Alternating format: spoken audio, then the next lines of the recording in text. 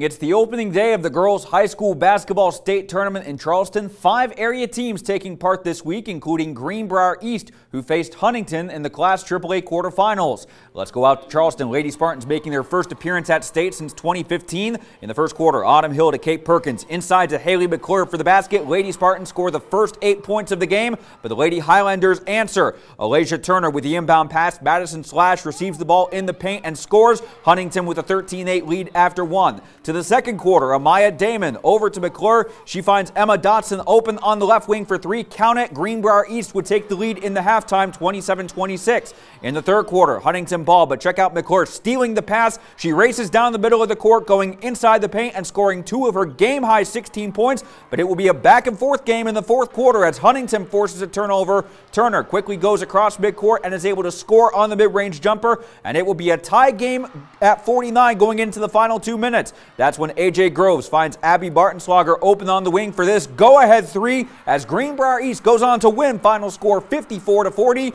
and they advance to Friday's semifinals. It was really exciting, especially being a senior. It was just, I didn't want the game to end, and I was putting everything out there that I could.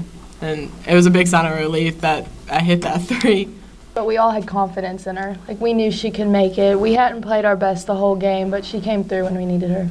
I was just trying to let them come into me so I could take the charge, and I was trying not to swat at the ball just so I didn't get a foul.